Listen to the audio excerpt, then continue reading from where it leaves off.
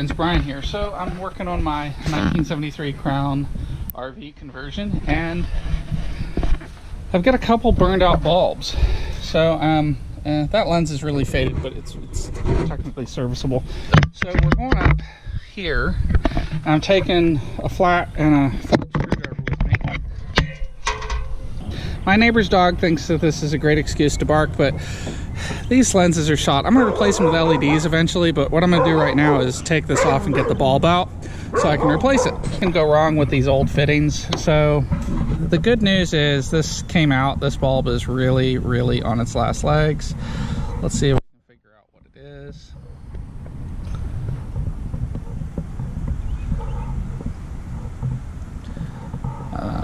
Looks like a number 29. All right, I'm going to put it in my pocket.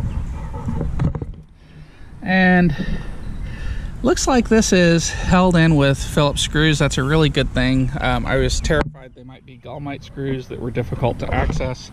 So I'm just going to set that back together for the moment. And I'm going to be pressure washing up here at some point in the near future. So it doesn't look too bad.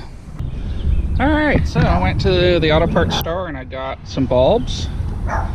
Don't think they're exactly right, but you know what? I just need to get through inspection,